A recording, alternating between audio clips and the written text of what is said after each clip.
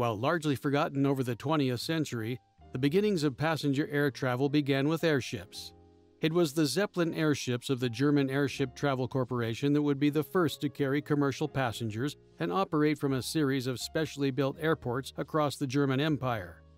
In 1909, these new airliners would take center stage at Zeppelin, after years of disappointingly few sales to the military. Count Ferdinand von Zeppelin himself, however, detested the idea, as he considered his airships a weapon to boost the capabilities and prestige of the German armed forces. While he had considered civilian applications for the airship decades earlier, years in the limelight and his rehabilitation in military circles had firmly shifted his views. However, the Zeppelin Corporation was no longer the small outfit driven by one unshakable nobleman that it had once been. The decision went before the board of directors, who decided in favor of the airline. The Deutsche Luftschiffahrtsaktiengesellschaft was founded on November 9, 1909, with the hope of beginning operations in the summer of the following year. The company was quick to amass 3 million marks in starting capital and the backing of the famous Hamburg America shipping line, which would be the primary means of ticket sales and advertisement. Many larger cities soon sent requests to be included, with the mayors of Frankfurt, Cologne, Dusseldorf, Baden-Baden, Munich, Leipzig, Dresden, and Hamburg joining the airline's board of directors and seeing to it that airship sheds were assembled in their respective cities. While orders for commercial airships were placed, they proceeded to organize the first operations using the airship LZ-6 and the newly completed LZ-7 Deutschland. Deutschland was built along the same lines as the modified LZ-6 and was the first to carry passengers for the airline. It was a stretched design with a useful lift of 4,990 kilograms, with up to 1,496 kilograms of that being fuel. However, its real innovations were found in the once austere sightseeing cabin. The former canvas box was now a much longer, comfortable sitting and viewing room, built from high-layer plywood construction covered in mahogany sheets, with mother-of-pearl inlays on its pillars and ceiling beams. The carpeting and comfortable wicker furniture added to the finery, and given the length of these flights, a small galley with matching aluminum cutlery was also carried. Lastly, it was the first to carry a purpose-built lavatory, built with aluminum to save weight. Behind all of this were a series of aluminum struts and cables which anchored it firmly to the hull. It was captained by a former Prussian airship battalion captain. Despite the several airships flown over the years, there was no sizable pool of experienced aviators to recruit from. The first flight would be to Dusseldorf, the city which managed to complete its hangar first. It was scheduled for June 28th with a passenger list of 23, mostly journalists invited to drum up notoriety for the service. The expectation was a flight of 3 hours, which began after a breakfast of caviar and champagne. Unfortunately, the crew had departed without a weather report. After the failure of an engine, the ship was left floundering in higher than expected winds. Deutschland struggled for hours through turbulence, violent gusts, and rain, with one officer making the mistake of telling a concerned passenger, "We do not know what will happen." Captain Kallenberg was unable to prevent the underpowered, unbalanced airship from making a crash landing in the Teutoburg forest. Apart from a crew member who made a dramatic leap from the rear gondola and fractured his leg, there were no injuries. Understandably, the journalists' impressions were quite poor, and the airship was disassembled and shipped back to Friedrichshafen, where it would be rebuilt. Kallenberg was laid off, and in his place, Dr. Eckener became both a pilot and head of operations for DELAG. Eckener was an airship veteran who had been there when Zeppelin launched his first ship. His first action was to familiarize himself with airship piloting on LZ-6. He made some 34 flights, though this airship was soon damaged beyond repair after an accident in its hangar.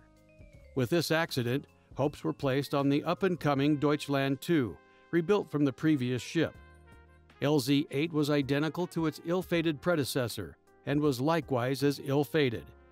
With Eckener at the helm on its first passenger outing, he allowed himself to be pressured by the crowd to bring out the airship in a dangerous crosswind. Deutschland II was subsequently knocked alongside the hangar and bent out of shape.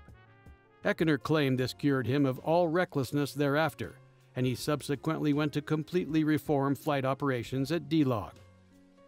Dr. Eckener isolated the causes of accidents that had plagued operations thus far and focused on ensuring that DELAG airships would be crewed by veteran airmen who would have the benefit of extensive weather reports and more reliable equipment.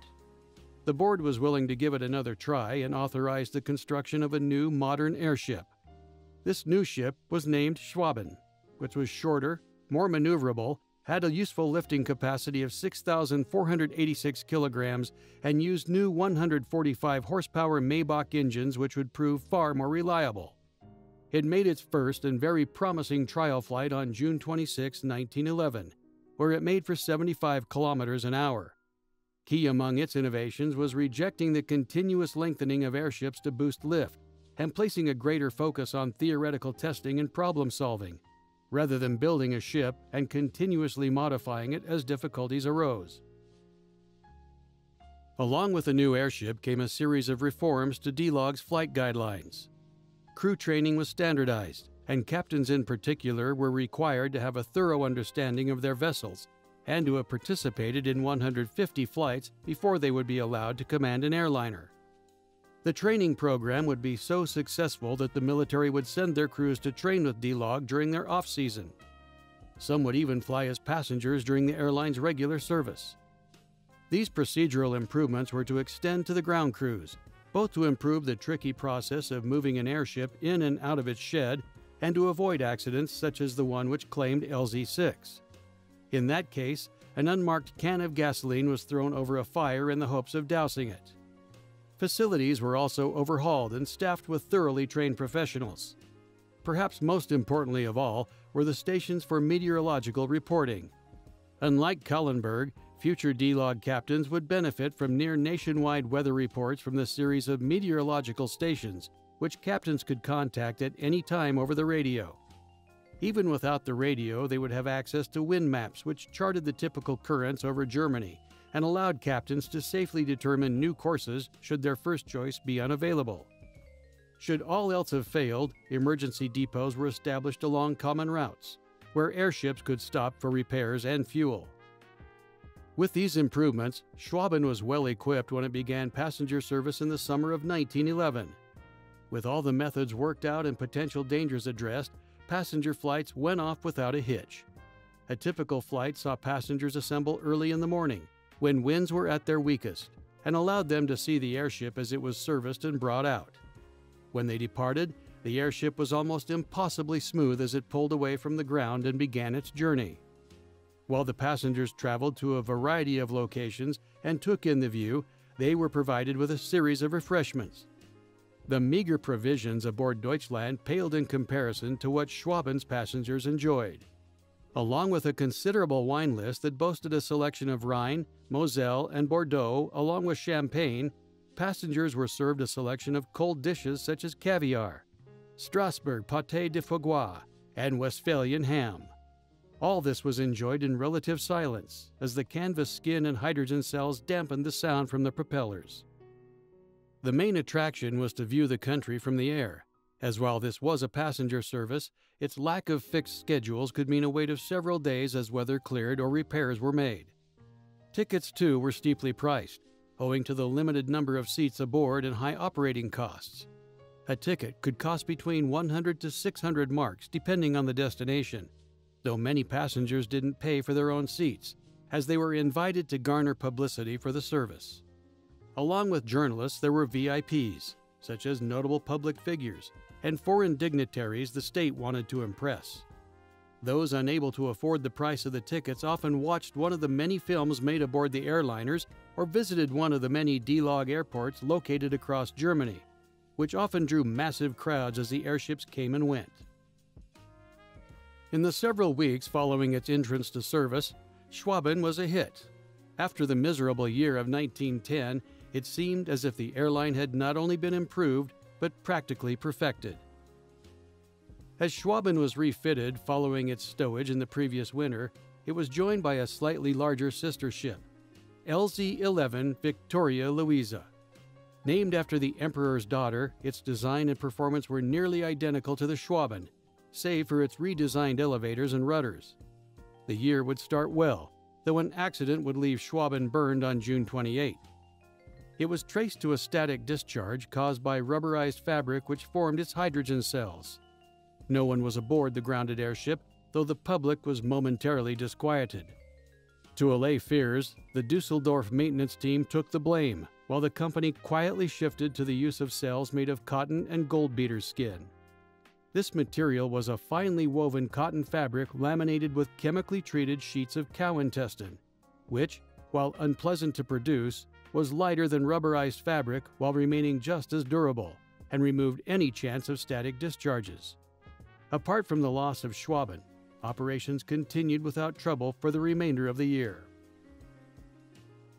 Operations were expanded by a new airship, LZ-13 Hansa, named for the medieval Hanseatic League of Merchants which spanned the Baltic.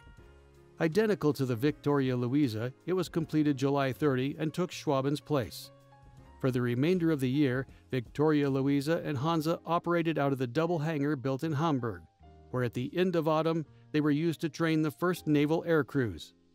At the end of this training period, Hansa was flown over the High Seas Fleet Parade and the naval maneuvers that followed it. Ironically, Zeppelin's civilian operation had managed to capture the military's interest more so than any direct appeal.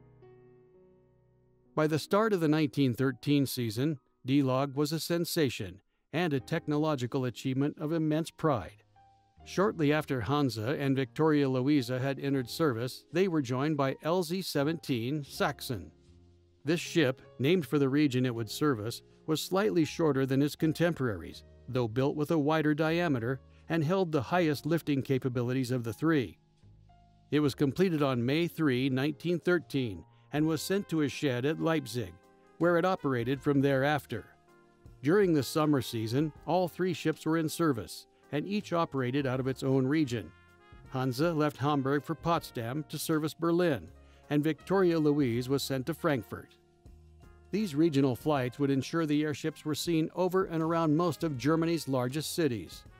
What was once a curiosity that rarely strayed from the Bodensee was now a common sight for millions of Germans, one that stirred both patriotic fervor and curiosity and optimism for what the future held. While a relatively small proportion of Germans would ever fly aboard these airships, they drew massive crowds to the cities they visited and the sheds where they were stored. Sadly, the entire enterprise was cut short by the beginning of the Great War, and the airships were turned over to the military during the period of general mobilization. Practically overnight, DELAG ceased to exist, and in the end it's difficult to know how successful DELAG would have been had it continued to operate its growing fleet of airships. When its airships were pressed into military service, the company was still operating in the red, though its operating costs were plummeting thanks to new facilities and cheap hydrogen production. Regardless of its financial forecast, DELAG's technical achievements would not be rivaled for over 20 years. That concludes our look at the glamorous, if obscure, beginnings of passenger air travel. Feel free to share your thoughts on these unique vehicles in the comments section. What do you think was lacking from the menu? As always, we here at Plain Encyclopedia appreciate your love and support, so feel free to leave a like and subscribe to know exactly when new content rolls out. If you'd like to buy us some fuel to keep us going, visit us on Patreon or via PayPal.